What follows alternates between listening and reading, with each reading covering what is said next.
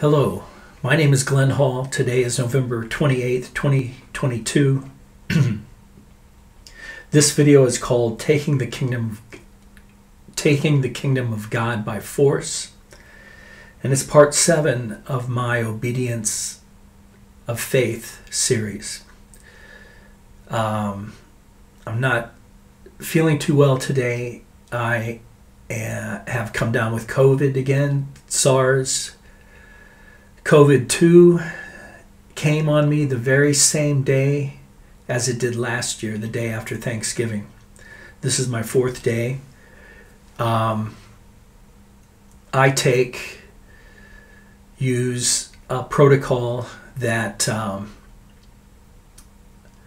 you need to know, and if you don't know it, you can write me an email at glenn@zedek.us.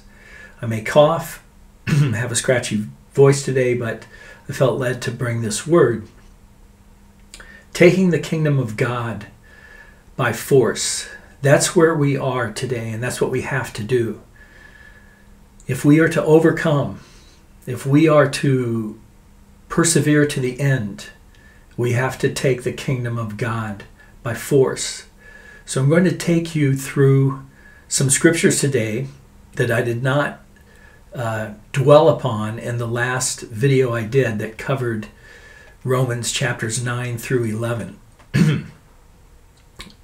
For those of you who've followed me in detail, you'll realize that I did not read the last few verses of chapter 11 in the last video I did.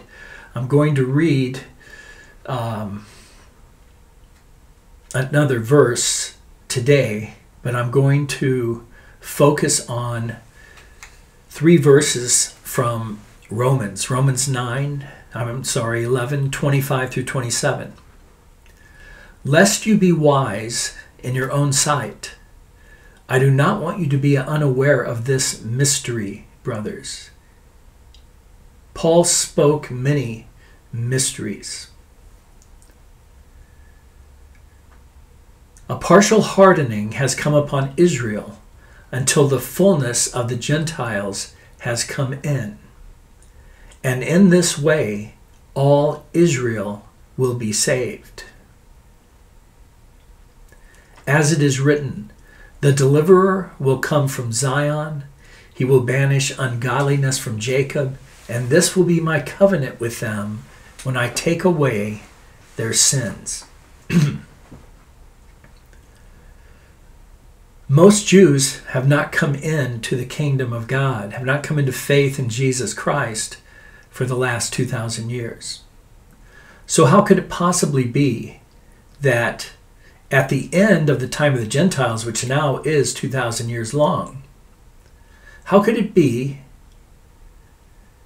that when the partial hardening of Israel ceases and they do come in, how could that then be all Israel being saved?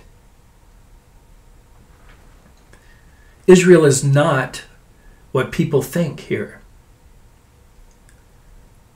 What is Israel? Well, the Bible tells us, of course. And that leads me to say something before I get into this. Do you yearn to eat good food? I'm talking about spiritual food. We all love natural food. We all spend ourselves for natural food, for good natural food. But do you spend yourself for good spiritual food?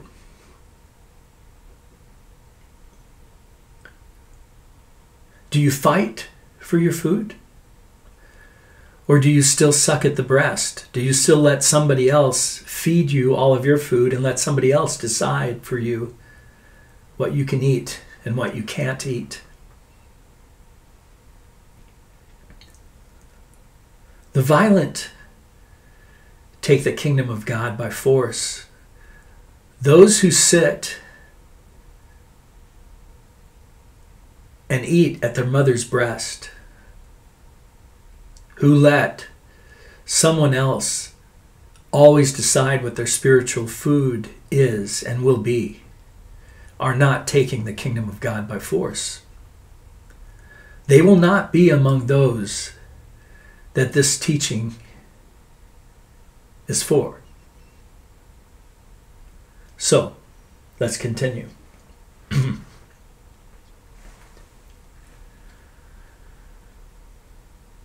In Exodus chapter 4, this is when God revealed himself to Moses. And here in verse 21, I am says to Moses, when you go back to Egypt, see that you do before Pharaoh all the miracles that I have put in your power. But I will harden his heart so that he will not let my people go.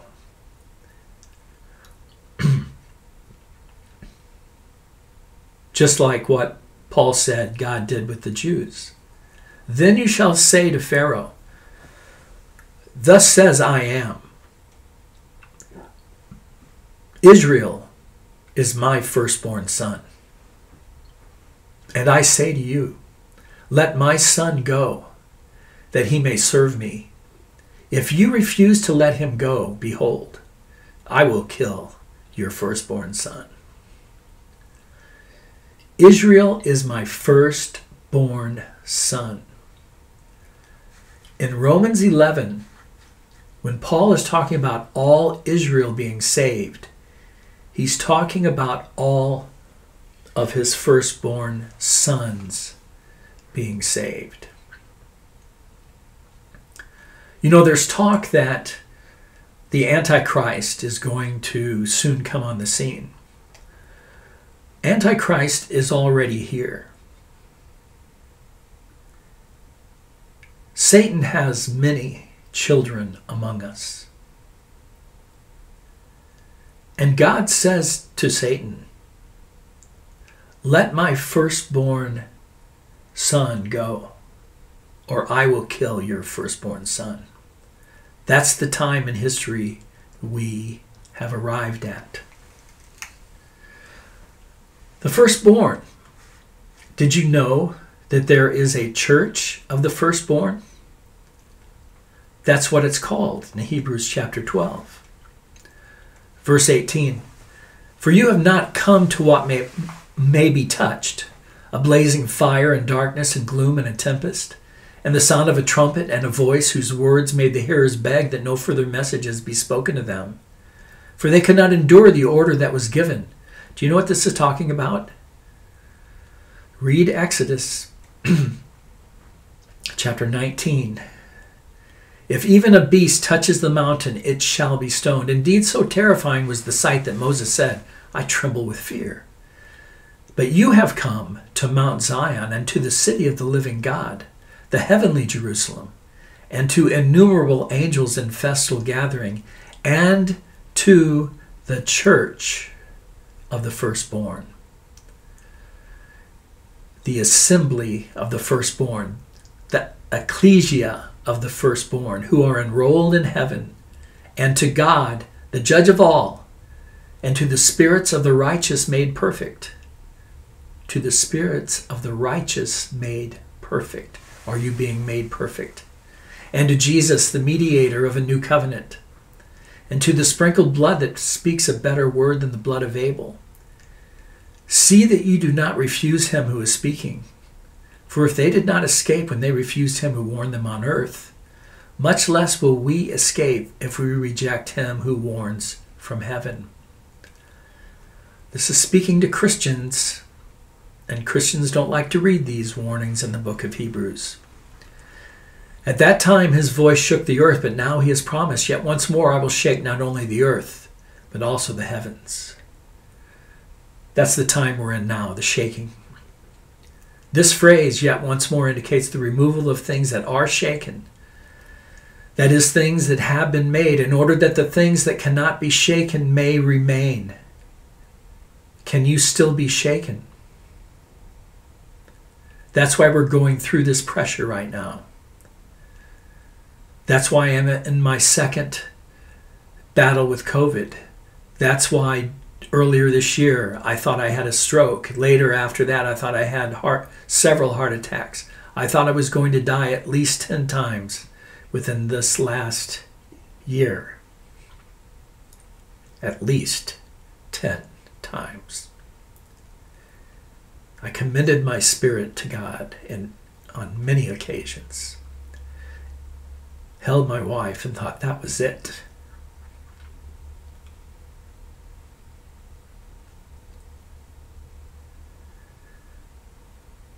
Therefore,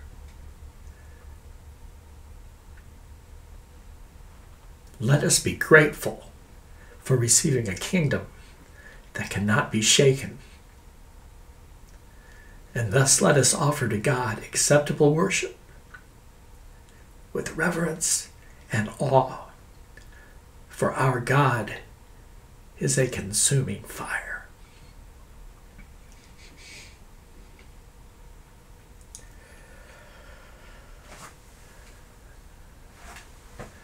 The citation in Romans chapter 9, verses 26 and 27, takes us to Isaiah 59.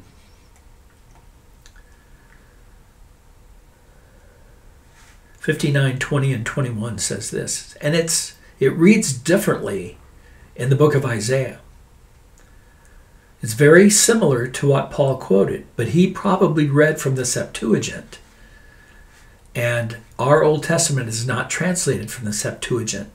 And this, when you go back to the original writing in the book of Isaiah, you will see that this is speaking about the new covenant. It says, Isaiah 59, 20, 21, and a Redeemer will come to Zion, and those in Jacob who turn from transgression, declares the Lord, declares I am. Have you turned from transgression? Jacob is the supplanter. When Jacob turns from transgression, he becomes Israel. Verse 21, and as for me, this is my covenant with them, says I am. My spirit that is upon you, and my words that I have put in your mouth, shall not depart out of your mouth or out of the mouth of your offspring or out of the mouth of your children's offspring, says I am, from this time forth and forevermore. Last year when I had COVID, God specifically spoke to me, giving me this promise. I have every bit of faith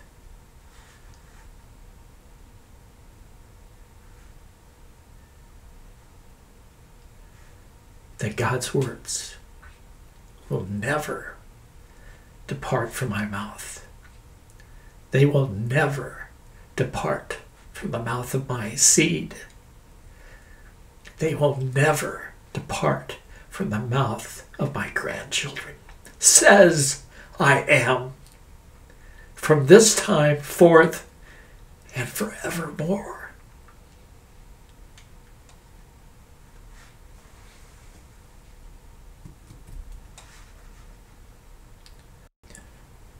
Now I will tell you a mystery. The new covenant is primarily exposed by Jeremiah and Ezekiel in their books.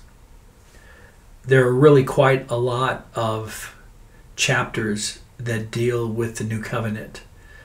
One of the most concise statements of it occurs in Jeremiah chapter 31, where he says this, behold, the days are coming, declares I am, when I will make a new covenant with the house of Israel and the house of Judah. Not like the covenant that I made with their fathers on the day when I took them by the hand to bring them out of the land of Egypt, my covenant that they broke, though I was their husband, declares I am. For this is the covenant that I will make with the house of Israel after those days, declares I am. I will put my law within them, and I will write it on their hearts. And I will be their God, and they shall be my people. And no longer shall each one teach his neighbor and each his brother, saying, know I am, for they shall all know me, from the least of them to the greatest, declares I am. For I will forgive their iniquity, and I will remember their sin no more. The church operates under the idea that it all walks in the new covenant. But it doesn't. Doesn't this say, no longer shall each one teach his neighbor and each his brother, saying, know the Lord? But yet that's what the church does all the time still. That's all they do, is teach the little that they know to try to get a new convert. The new covenant has only come to those who have come into agreement with God and allowed God to write his law upon their hearts. The new covenant has only come to those who have walked in the obedience of faith. The new covenant has only come to the church of the firstborn.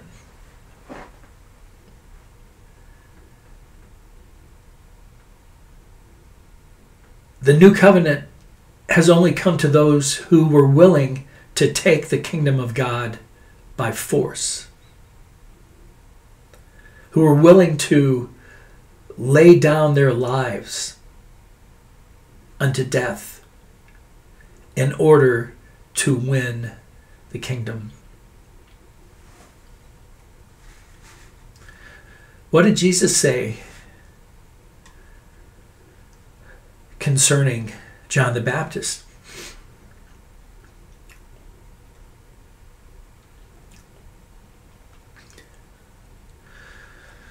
Matthew chapter 11, verse 7.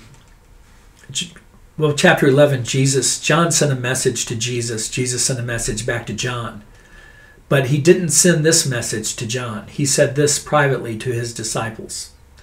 Well, actually, he said it to the crowds, but not to those he sent back to John. As John's disciples went away, Jesus began to speak to the crowds concerning John. What did you go out into the wilderness to see? A reed shaken by the wind? What then did you go out to see? A man dressed in soft clothing? Behold, those who wear soft clothing are in kings' houses. What then did you go out to see? A prophet? Yes, I tell you, and more than a prophet.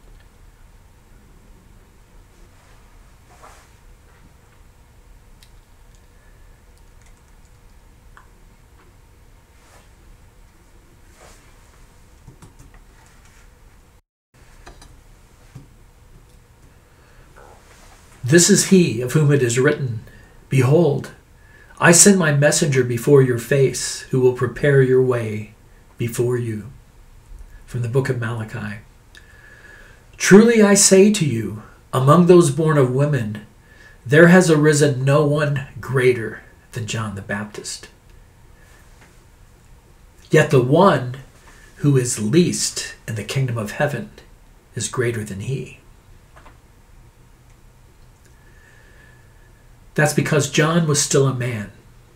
Those who make it into the kingdom of heaven are perfected spiritual beings. From the days of John the Baptist until now, the kingdom of heaven has suffered violence, and the violent take it by force. For all the prophets and the law prophesied until John. And if you are willing to accept it, he is Elijah who is to come. He who has ears to hear, let him hear.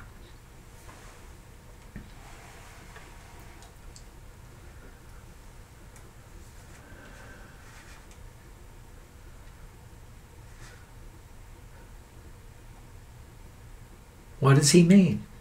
The violent take it by force. Let's go to Isaiah 33. Now I will arise, says I am. Now I will lift myself up. Now I will be exalted. You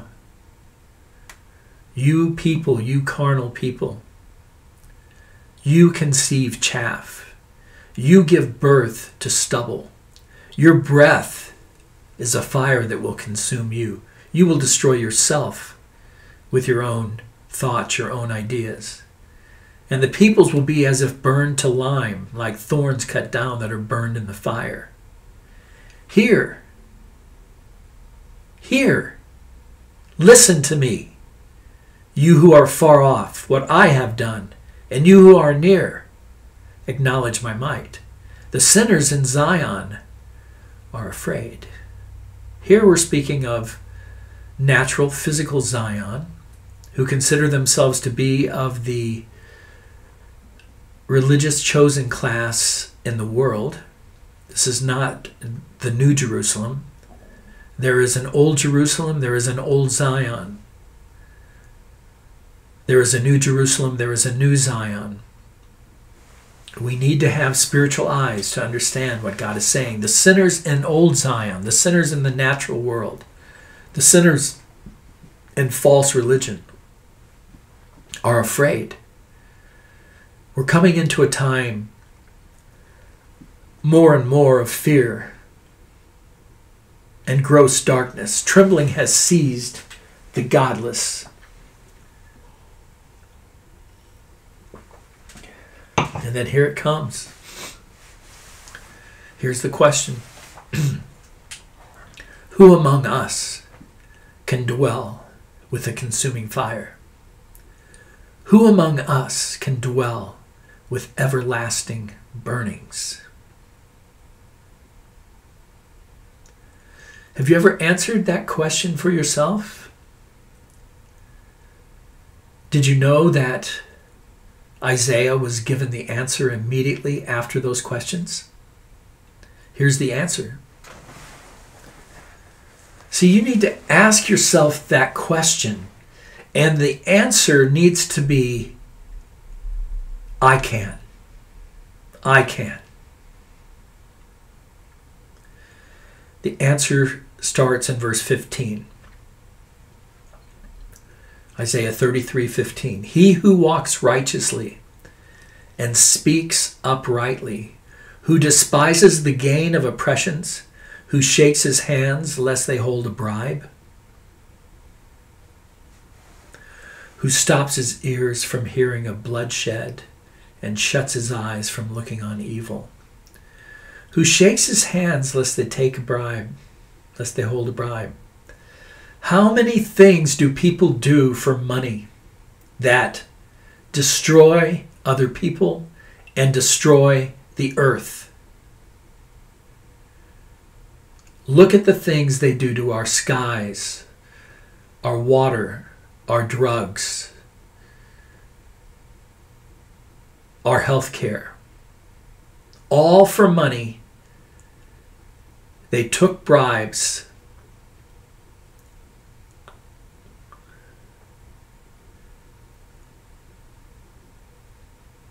Who among us can dwell with the consuming fire? Who among us can dwell with everlasting burnings? He who walks righteously and speaks uprightly, who despises the gain of oppressions, who shakes his hands lest they hold a bribe, who stops his ears from hearing of bloodshed. Do you listen to all the bloodshed? Don't do it. And who shuts his eyes from looking on evil? Do you still watch all of the videos showing you what evil is going on? Don't do it. Don't fill your minds with bloodshed and don't fill your minds with evil. This person, will dwell on the heights. His place of defense will be the fortresses of rocks. His bread will be given him. His water will be sure. Both spiritually and naturally. Spiritual bread, spiritual water. Physical bread, physical water. Your eyes, the ones who do this, will behold the King in his beauty. They will see a land that stretches afar. Your heart will muse on the terror. Where is he who counted? Where is he who weighed the tribute? Where is he who counted the towers? You will see no more the insolent people. the people of an obscure speech that you cannot comprehend, stammering in a tongue that you cannot understand. Behold Zion, the city of our appointed feasts. That's New Zion now. Your eyes will see Jerusalem. That's the New Jerusalem. An untroubled habitation, an immovable tent, whose stakes will never be plucked up, nor will any of its cords be broken. But there I am, and majesty will be for us, a place of broad rivers and streams, where no galley with oars can go, nor majestic ship can pass. In other words, the Canaanites cannot come in. The traders cannot come in. For I am as our judge, I am as our lawgiver, I am as our king. He will save us. Remember that in Hebrews 12, when he spoke of the church of the firstborn, he also speaks of the New Jerusalem.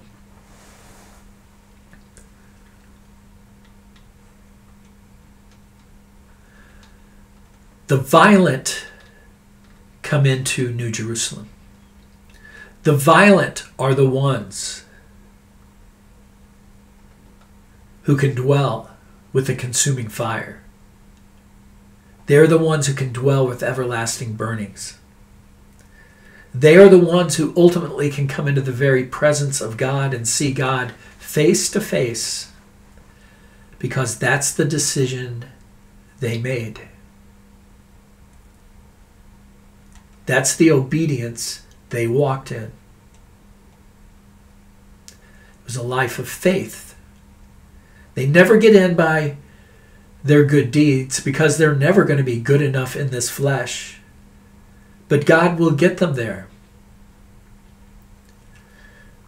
And now I want to read you a couple of short things that I was sent by a prophet named Ken Vischer. Vischer. I will try to remember to put a link to what I'm reading from so you can read it, and then perhaps look for some more of his work. The man is incredibly anointed. He was recently led to communicate with me again after several years. We had not talked to each other for about 6 years, I think. And then when I was in the midst of what I believed were my heart attacks in August or September of this year, suddenly I got a letter from him, and he felt led to write to me and had some encouraging words. And just recently, just before this COVID hit me again, he sent me links to several of his posts. And I'm going to read one of the prophecies included there. But before I do that, I'm going to read something I got from him today. From a woman he believes is a fellow overcomer from Germany. She wrote this to him, and he forwarded it to me. The woman writes, "For the overcomer, the pressures of this world, of our children or parents or relations, of the massive crisis in the drug scene or the conspiracy scene, all of this works upon us this cross. This is the cross that we have to bear. Jesus said, pick up your cross daily and follow me. This is our cross. The pressures of this world. Everything going on right now. Right now, at this time, the Lord is allowing the worst thing imaginable to happen to his children. This year, now, for over 1 full year, has been harder than anything I could have imagined. I can't even describe it.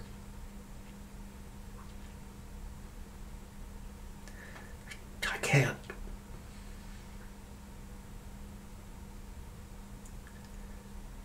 That which they feared the most, like Job of old, who feared the worst in his time, that is what is happening under the true son and daughter called to the first resurrection. The first fruits resurrection, the church of the firstborn.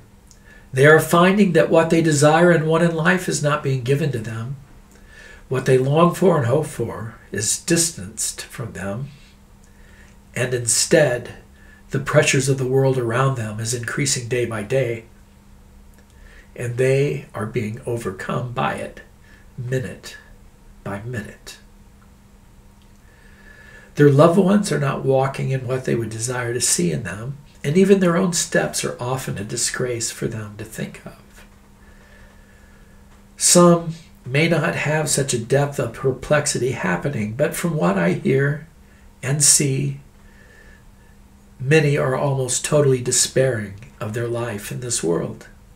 The worst of the worst seems to be happening to them all when they stated to the Lord that they would be found as overcomers in this present evil world. And Ken Vischer, prophet of God, says the same thing has been happening to him, and he knows it's been happening to me. And now I want to read to you just the prophecy, the vision that God gave Ken years ago. He thinks this was up 18 years ago.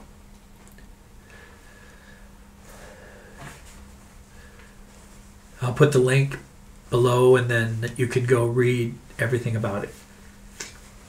Then the angel which supported me took me aside to show me the magnificence of those who would be called overcomers, even these who forsook all things to be like their Lord. I saw in its entire scope the New Jerusalem from the bottom to the top, including the foundations as though they were steps going upward and ending at the base of the gates and the jasper wall. Far above the pinnacle of the city, on the top of the Mount Zion, in the midst of the city, I saw a fire enfolding upon itself, and in the midst of the billowing waves of fire a throne set, and one who sat upon the throne, even the Ancient of Days, the Lord God Almighty, the great I am that Moses knew. As I looked at the fire, it began to grow and to envelop other parts of the holy city. The fire would enlarge and enlarge, enveloping more and more of the city. Looking down at the foundation, I saw the overcomers, each individual one climbing up the foundation stones as one would crawl up a staircase. On their heads were flames of fire from the baptism of the Holy Spirit, which was given to them by the Lord Jesus Christ when they first began their pilgrimage to become those who would be called overcomers. It's been 46 years for me. As they clambered up the foundation steps, I saw that more and more the fire unfolding itself would look down upon them slowly, and more enveloping them in an even greater measure than the flame of the fire of baptism, which they already possessed. As they climbed higher on the foundation, the fire would consume them more and more until finally they came to the top of the foundation stones, and they were fully engulfed, each one individually, in the fire, which enfolded in upon itself, which was the very same fire in which the throne of God was set. So when I looked upon God and upon the small overcomer, the fire was the same.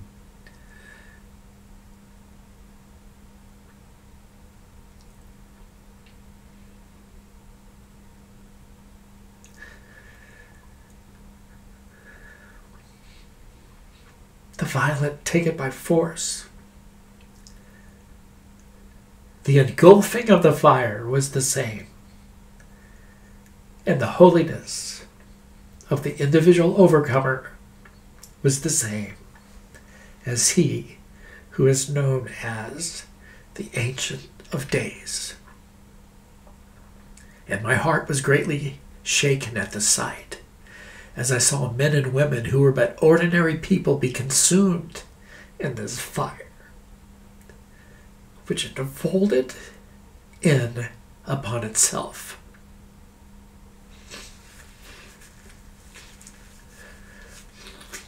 I saw back to the beginning of the climb up the foundation stones, that the overcomers were given power from God to enable them to even move their feet or their arms forward to climb. They were unable to climb except for the power that came from God. I can attest to this. This power from God was in two places. The power from God was above them, drawing them upwards. Yes, if God doesn't draw me, I can't go. And this power from God was the impetus within them to give them strength to move towards this drawing. Yes? If I don't have the strength within, I can't go. I can't produce it. I can come into agreement with it. And I can follow God when He draws me and then gives me strength within. As God drew them, and they had impetus to move forward in this drawing, they would then climb. Otherwise, they had no way of having any strength to do so, but were unable to even make the first step.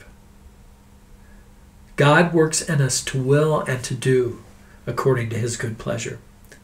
This was bare, intelligent faith in action, not doubt, and boldness, not fear. That was the power that came from God. As they climbed, the power increased more and more. And then he quotes Matthew 13:12, "For whoever has, to him shall be given, and he shall have more abundance. But whoever has not, from him shall be taken away, even what he has."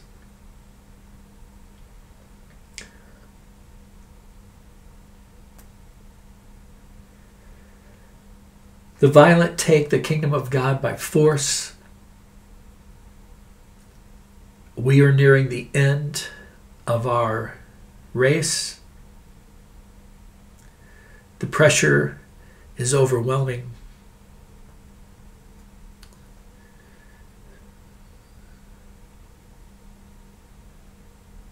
For you who have ears to hear, I hope that this is an encouraging word.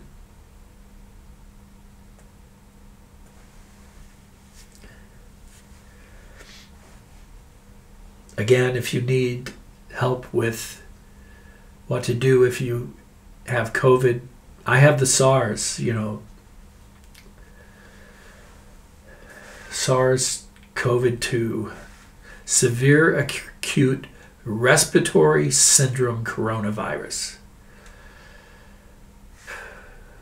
Breathing for the last 4 days has been a challenge. But I do not believe I'm going to die.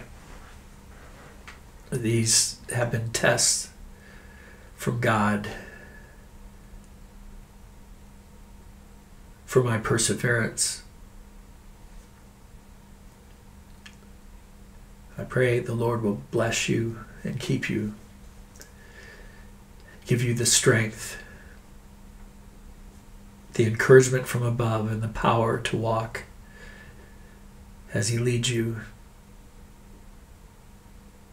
In the name of I Am, our God, our King.